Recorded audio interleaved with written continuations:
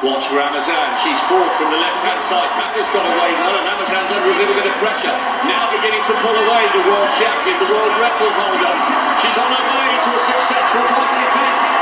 Symbols on the podium and some too Charlton of Bahamas. Their first medal, 12.129. Cometh the hour, cometh the champion. It's a successful title defence and a games record by a country mile. Amusan is on fire this season and she has forgotten how to lose. Brilliant by the Nigerian, simply brilliant. The 12.29 is special, anything under 12.3, super fast. Only a handful of women in history have gone quicker than that. And the wind, it was minus 0.2, wasn't helpful. It would have been around +1, +1.5. She'd have loved that, I think. Great racing. Such coolness under pressure there from Amusan. I'll tell you what, it's not always easy to shoulder the burden of expectation.